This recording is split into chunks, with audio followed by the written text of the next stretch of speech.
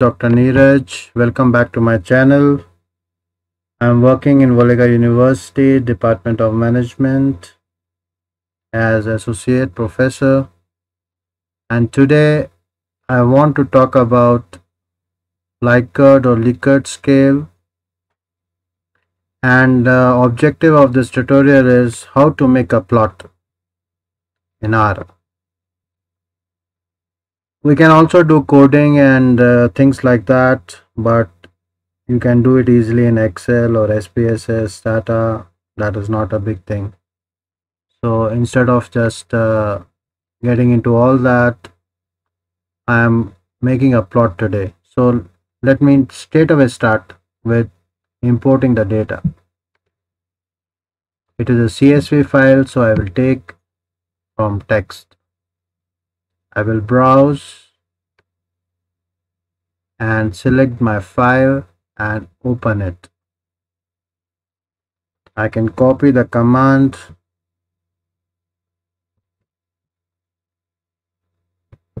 so that I don't have to open this window again and again, and I can put this command in my program. I will click import. I will copy my commands. I can keep the file as same, or I can make it like this one, df.original. I always try to do this from now onwards because we should know our original file and we don't want to change it or mutate it. That is a good practice. Then again, we want to view this file, that is df.original.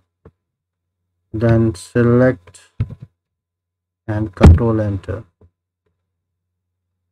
Now I have df original and I can remove this one.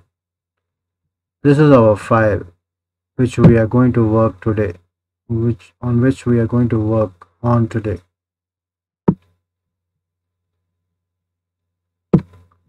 So it has so many questions of the survey, and it has some response R3, R6, R5. Your response could be R1, R2, R3, or it can be strongly agree, strongly disagree, neutral, 1, 2, 3, 4. That does not matter. So whatever is there, you can put it.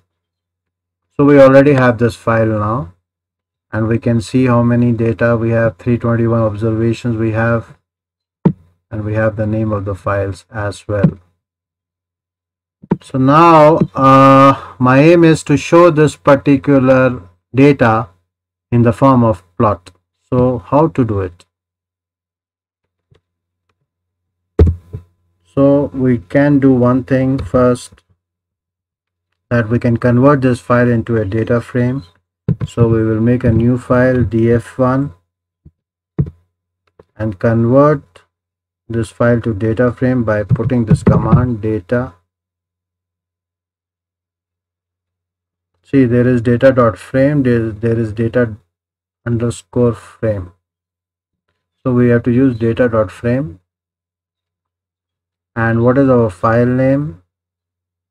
My file name is df.original. And I press Ctrl Enter, and we can see that we have got the lovely file over here. And if I click this, double click this, and I can see my file over here. So we have got this as a data frame.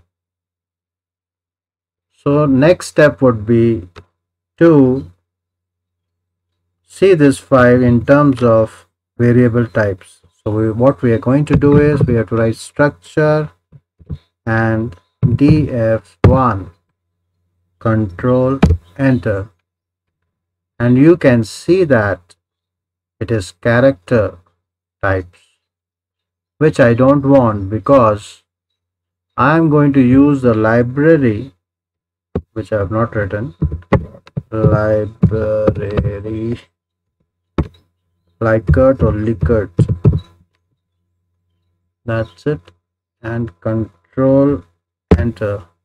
Please friends, if you have not downloaded this library, you have to write the command again.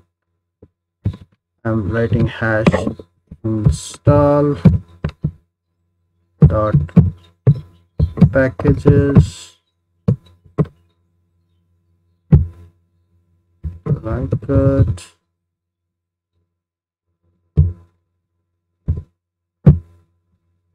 like this. You have to remove the hash. Also for reader, for everything.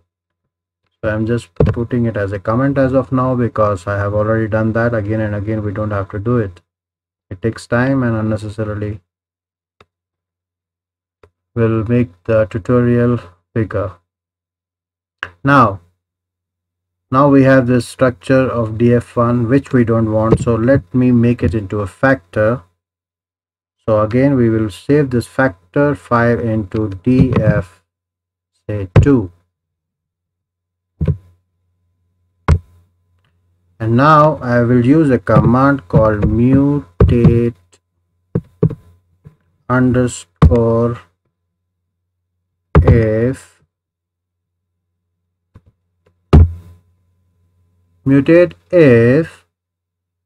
df1 is character, and if it is a character, convert it into as factor.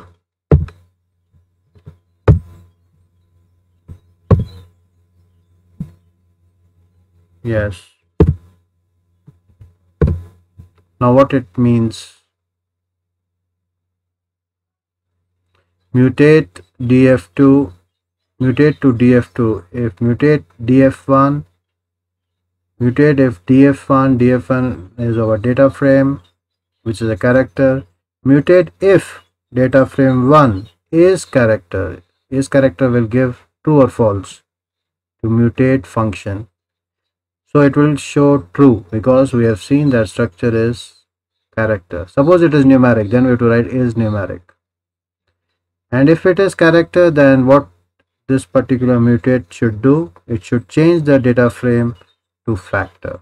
And after changing, please store it in df2. So let us do the magic. So we have df2. Let us see what df2 is all about. df2 is all about factors now. Characters are gone. So when we are using a Likert package or function, we have to see two things. One, it should be factor. So I've converted the character into factor. Second thing which I have to say is the scale or the level. All questions like question number 2 should be having level 5. This also level 5. All should be level 5. If one is 4 or 3, then it will be an error. So luckily for us, we don't have any such issues. And then let us convert this df2 into a Likert type of data frame. So we'll store it in df3, and Likert or whatever, and then we have to convert df2 file into Likert type of file and store it in df3. Control enter. Now we have this Likert type of file, list of 6. So df3 is a Likert file. Now what we have to do? Now I have to plot the Likert scale. I can say plot, and we have to write df2 or 3,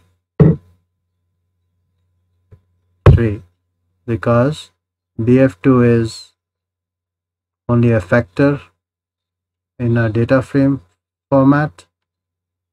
From data frame format, I have to convert it into Likert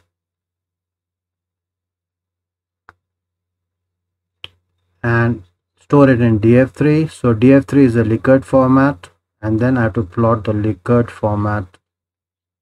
I am sorry, there was some issue for battery or power, and now we are back. So now I was talking about that df2, df3, and then df3 is a Likert format. So we plot the Likert format df3, and then we press enter, control enter, and we want to keep it a little big, sure, so that the graph is good.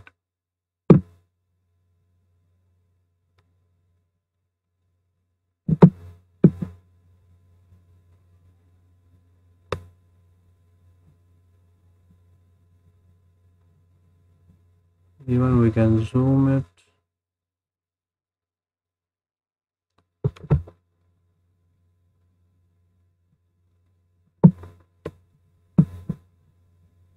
Because of light issue, maybe we have to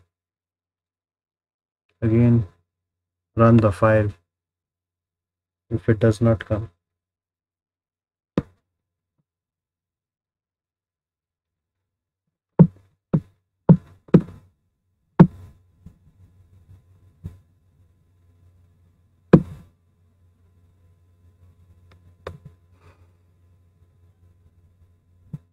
Okay, let me run it again.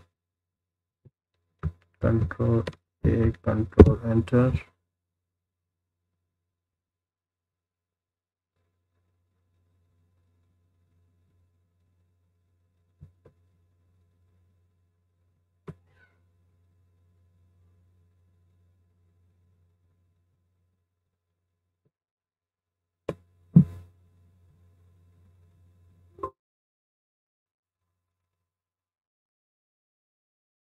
Okay,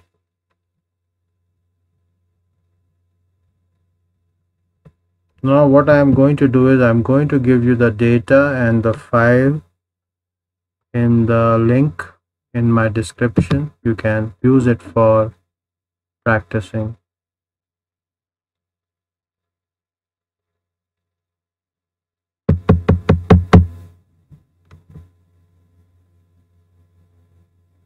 Yeah, wow, it has come.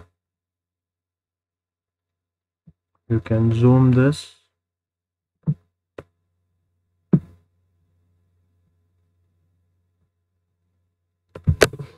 And this is our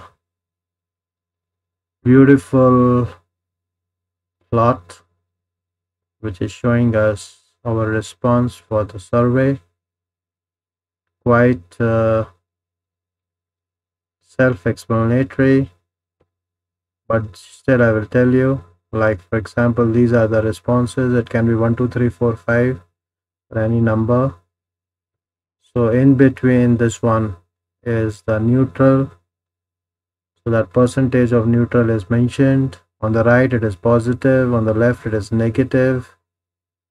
So you can see that, say, question number 4 is quite positive, more positive and less negative. People are more in favor of this question number 4. So says, for example, 63% have said positive, 31 are neutral. 63 plus 31 is 64, 74, 84, 94, 94. Yeah,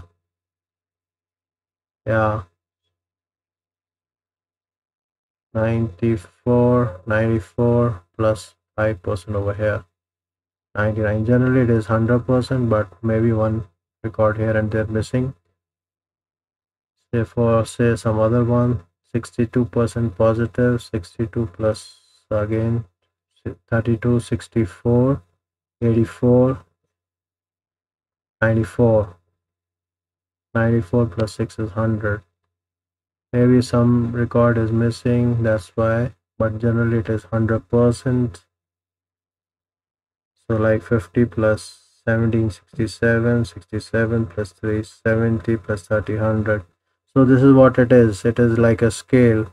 We can always say that like question number 9 is only 3% negative, and 36% neutral, but 60% is positive.